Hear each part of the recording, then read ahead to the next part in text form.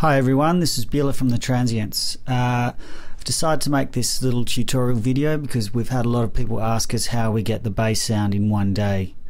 Here's a little snippet of the track. Only alive for a day.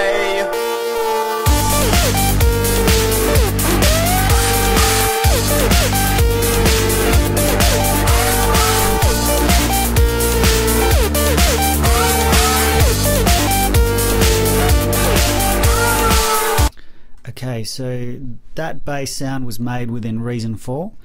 So just start with a blank canvas here and right click, and we're going to create a mixer. I'll just go through and we'll put the settings in as we go. So you want to set this to about 54 and the auxiliary 1 to about 105. So then underneath it, right click and choose the screen for distortion, and if you tab you can see that it's automatically routed to the auxiliary 1 send, which I've just turned up. So put the settings in for this. So damage control to 68, and we want to set this to tube, and these two settings here to about 113 and 109, and we use this rough EQ here. We'll set that to about 3 and minus 18 as well as 26. Turn the body on, set that to type E, 0, 60 and 0 again. So that's all set up now. We don't have to touch that anymore. That'll provide the grit and the distortion to the bass. So to make the bass, the actual synthesis part, we create a Thaw, and that was right clicking in. Now I've got mine set to initialize the patch on load, but if yours isn't, right click and choose initialize patch. Then we'll go show programmer, and you can see that it's already inserted an analog oscillator, which is good because we use one. Set it to octave 5 and leave it on sawtooth. That's all good.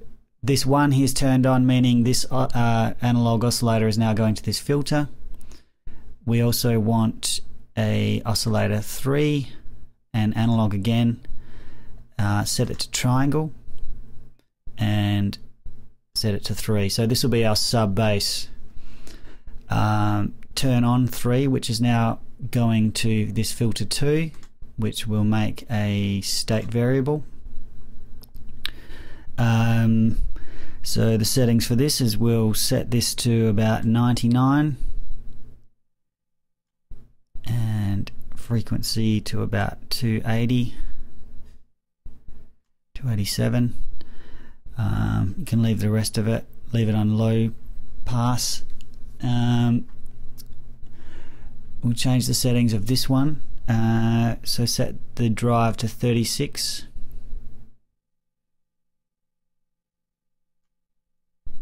Frequency all the way up, and resonance to about 70.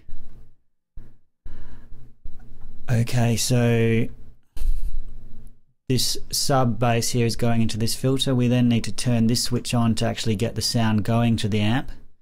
The first one's already going through, so we should be able to hear that. I'll put in the other settings before I actually play the bass. So we don't really use the filter envelope, can turn that off. The amp envelope, crank these two up to full, and we've got a chorus on, so settings for that will be about 13 milliseconds.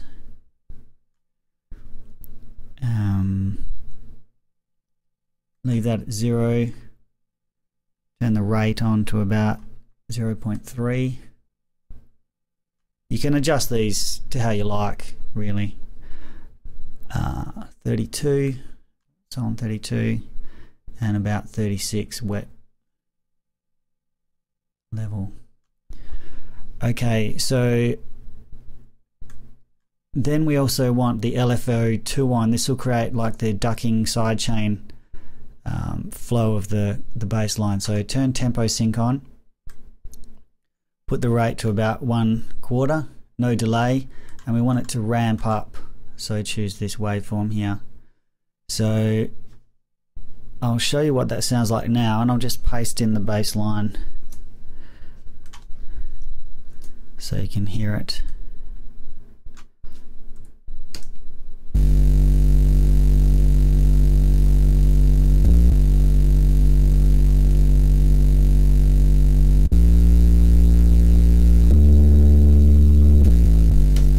So not that great for now. So to finish it off, we will need to go into the matrix here and add a few settings. So we want this LFO2 here to react with the sound. So choose LFO2, do it for 3 of them, and we're going to want this first one to about 80 and set the destination to filter drive.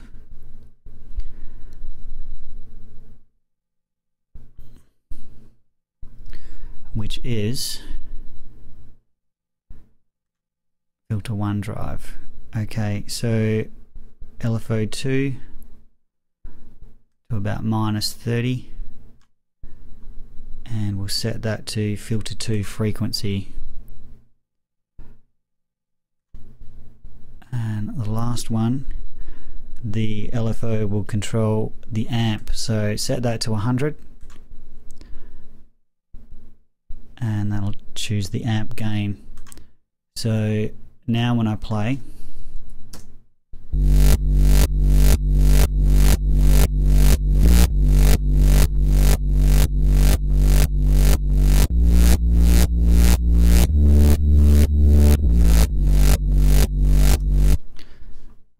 I'll just change the tempo to what the song is,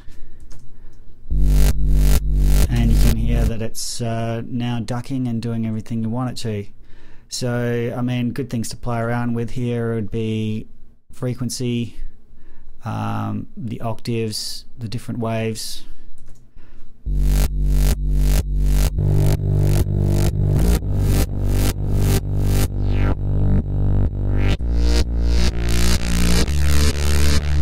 Whether you want chorus or not. And then of course you could also always play with the scream settings.